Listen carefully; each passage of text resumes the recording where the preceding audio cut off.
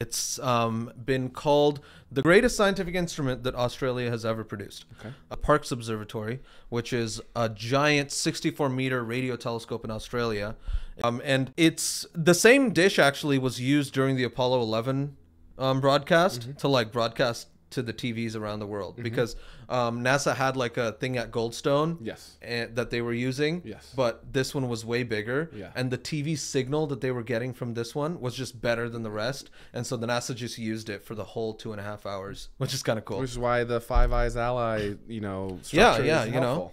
Australia, they got our back when we need it. So they were on the right side. They were facing the moon, so that was nice. Yep. But fast radio burst, the first one was ever discovered in 2007. It was called a Lorimer burst. It was actually taken from archival data from the Parkes Observatory.